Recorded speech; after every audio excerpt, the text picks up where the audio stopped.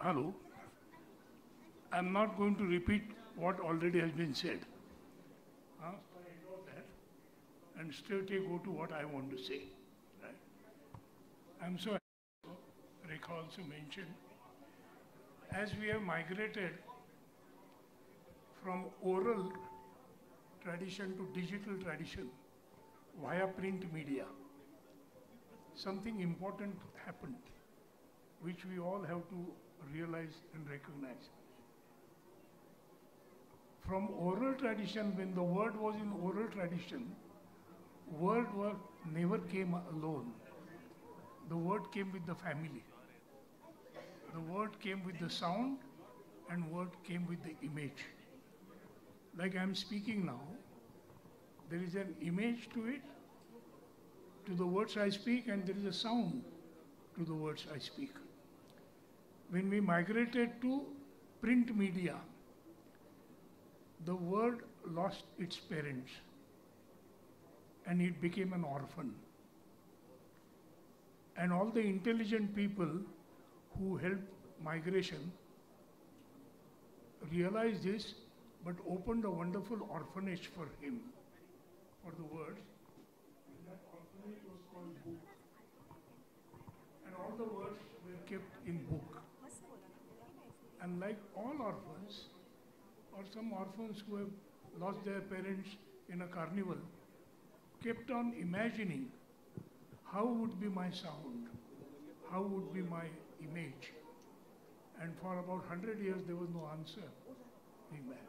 And then suddenly, after the invention of sound waves or All India Radio and cinema, just about 100 years ago, the word found its image and sound again. But what it realized is they were not together.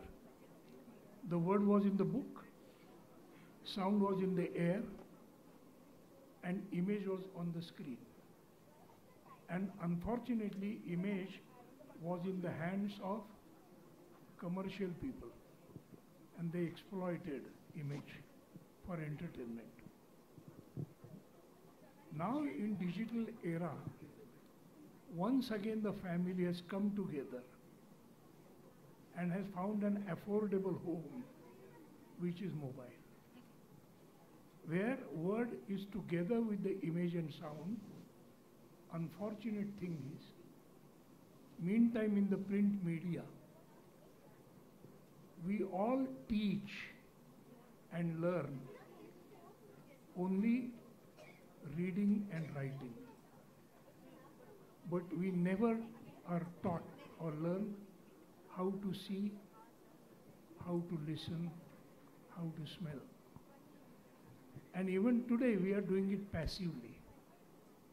And the dangers of passive seeing and listening are worse than passive smoking.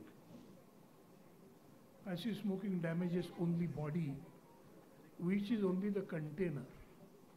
The container of that body is mind, which can flourish with good education. And now we realize, if we want to really use a good language for learning and teaching, we have to learn all these three languages: language of image, language of sound, language of word, because cinema combines all these languages.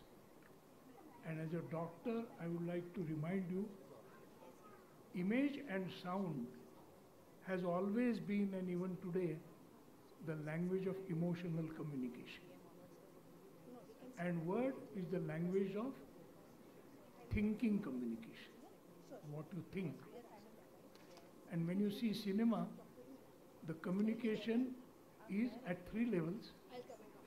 The word communicates at a conscious level, and emotion communicates at a subconscious and unconscious level. So when we learn it, what we have to learn is recognition and competence of emotional understanding, which is very important in not only education, in health also. So I request you now, I have been working, as some of you might know, I was trained as a medical doctor and a psychiatrist. But my extracurricular activity as an actor actually helps me to be invited here. Not because I'm a doctor. And in the process of doing and following both, I really learned how they are complementary to each other. Word helps us to develop only the cognitive skills. But art is the space which tells us the sensitivity where cognition is welcome but not alone. And the last thing I would like to remind you, since all of you are teachers, I'm sure all of you know about olive ridley turtles, turtles which live in sea. Recently there were experiments. The turtle was put with an antenna and was let into the sea. And through the antenna you got all the information about sea life. So when we are sent into this world from the mother's womb outside, we are delivered with 5 antennas. We call them jnanendriyas, panchendriyas or jnanendriyas. Eyes, ears, touch and everything. Now we get the information about the world from all these jnanendriyas. Intelligence is not called jnanendriya. Like old Nana Fadnavis, he is only half wise. Intelligence is to process the information received by these 5 antennas and convert it into knowledge. So it has become very important for us to learn the language first. Otherwise, what happens, it's very evident. Today you have seen number of people slogging for photographs on mobile without knowing why they are taking photographs. None of them are photographers. None of them are using their sensory skills to create an experience which will stay in their own memory card.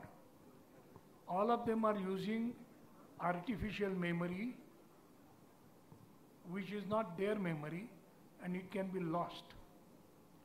This memory has a function which is called auto-delete.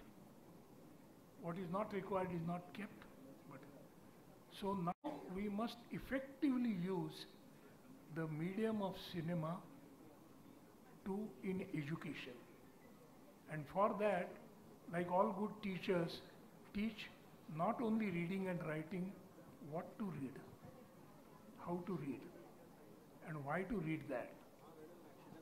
And we have learned all along the difference between the healthy food, junk food, importance of exercise in physical health, our mental well-being, which Rekha addressed to, depends on our mental food. And what is our mental food? Best of literature, best of music, best of cinema, best of emotions, and best of thinking. And the teacher's job is to use all these jnanendriyas to transfer the good in everything. So instead of only studying mental illness, we will help preventing it and develop mental well-being for us to be a happy society and not see what is going on around us. Thank you very much. Thank you. Thank you so much, Dr. Agashe, for giving us such an information, such an insight in your thought process. Thank you. We really appreciate it.